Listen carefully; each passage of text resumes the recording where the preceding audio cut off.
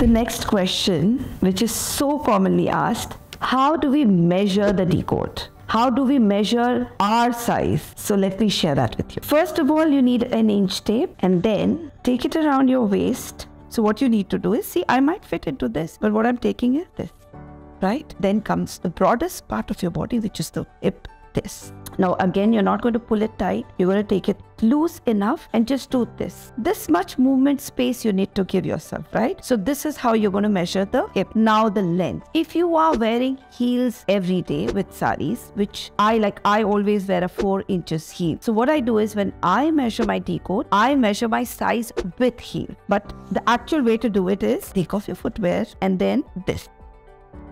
It should be like a 1/2 inch above the floor, okay? And this, not from here. This is not where you measure your length. Your measuring length, it should be on the side. So this is your length. Now you wear a 2 inches heel or a 4 inches heel. Just add that much inch heel and give us your measurement. And we will customize a single piece also for you. And by measuring the way that I have shown you, trust me, you will not go wrong.